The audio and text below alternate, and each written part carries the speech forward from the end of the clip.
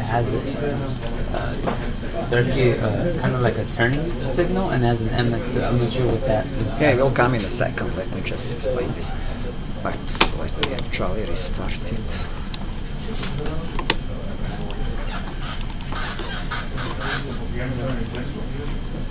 Alright, so in this example of the beam, we are going to build this beam.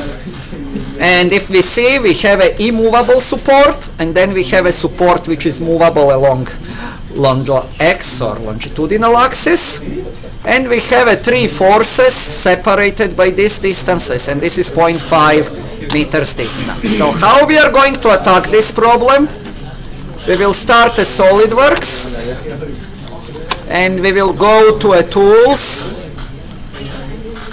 options, document properties. If we go to a unit, we will set it up to be in millimeters, grams and seconds. We will start a sketch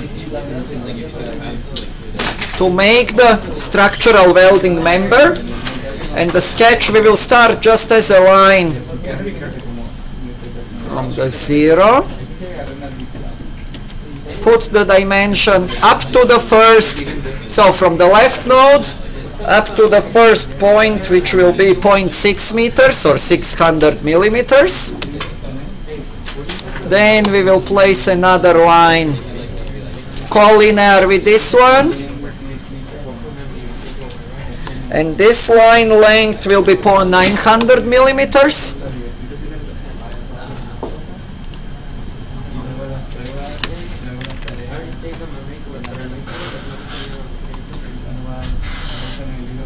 And now we will put another two lines. One will be 1500.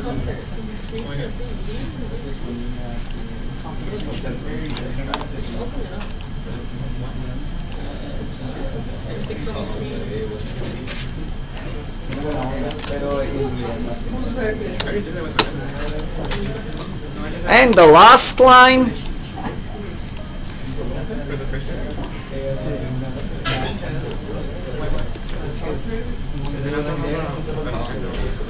The last line is going to be a 0.3 or 0.5. It looks like 0.5, so let's put 0.5. So it will be a 500 millimeters or 0.5 meters.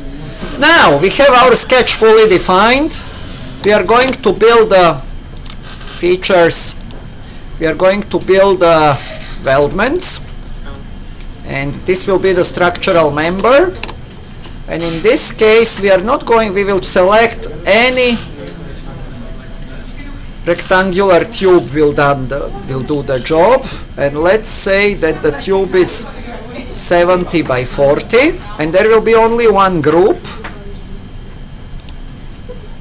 And the group that we are going to create, we are also going to rotate the profile, because the profile right now is horizontally aligned and we want the fourth one to be vertical, so we are going to rotate profile for a 90 degree and press OK.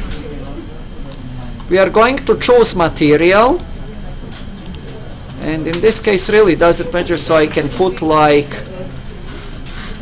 1023 carbon steel. And this defines my model. The next thing that I will do, I go to simulation. I go to a study advisor and start a new study. It will be a static. Now, we already applied materials is transferred, so we are going to put the fixed geometries. Left one is a fully fixed. So the left one can be a fixed geometry, so the node here is a fixed geometry, and the node on the right will be used the reference geometry, and we will allow it to move along the x. So we will choose, in this case, this is the top plane. We will choose the front plane as a reference. I will choose the node on the right, and I'm going to fix it in a vertical and fix it in out of plane. Click OK. That will take care of the fixed geometry. Now let's put the forces, and if we see the forces, there are three different forces and they are all nodal force. So I click at the node, reference plane will be front, and I click, let's say, first the force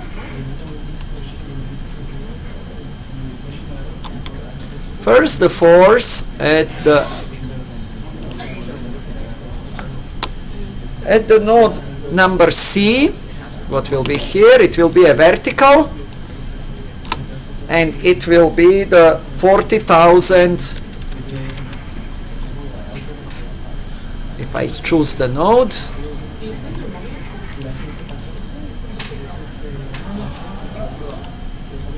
and I will choose the reverse direction. Now I'm going to repeat the same things. Force. It will be again the nodal force. It will be the front plane. And now I'm going to the next node.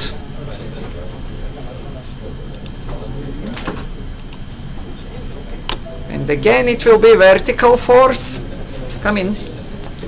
And the vertical force. And the vertical force will be 32,000. And again we will reverse the direction.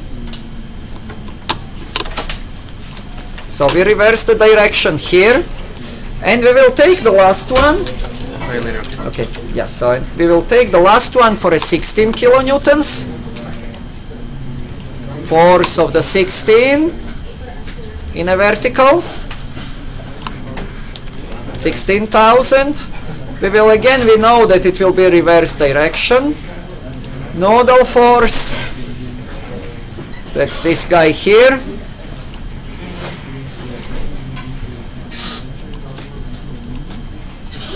This node here. In a reference to the front plane, 16,000 and vertical. And here is your model done. Now, if I run this simulation, here is how this beam will bend. So the deformation of the beam is intuitive. Now if I go back to results and I go list beam force, my transversal force will be actually not the list beam force but define beam diagrams.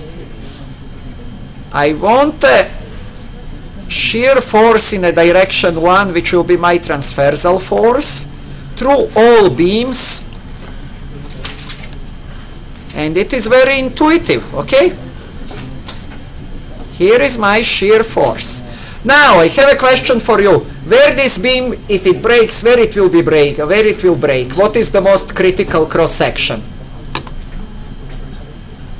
What did we say? Where will the moment, the bending moment, be the biggest? Where it changed the sign, and here you see that here the force goes from pushing under to pressing at the top. So we already know that our moment diagram will show that the highest moment is actually here.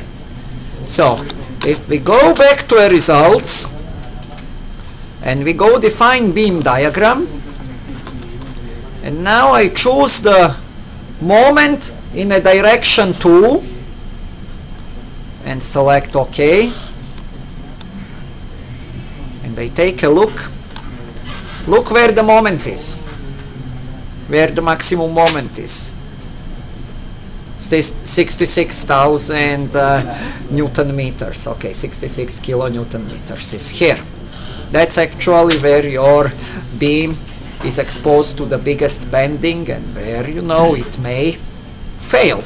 It will not in this case, but actually we can also see that if we plot, we can also plot the factors of safety, although for a statics portion of class we don't do that. So here are the moment diagrams. So now you will just do alt print screen and copy this to your report. And finally you can get the reactive forces. List result force. And reactive forces, we will choose the plane to be in a front. And we will choose this guy here. And this guy here. Say update. And here are our reactive forces. You can see that there is only 74,800 newtons, 74.8 kilonewtons, and 128 kilonewtons on the right. If you do the manual summation, you will come to the same results. Okay, well, this concludes this example.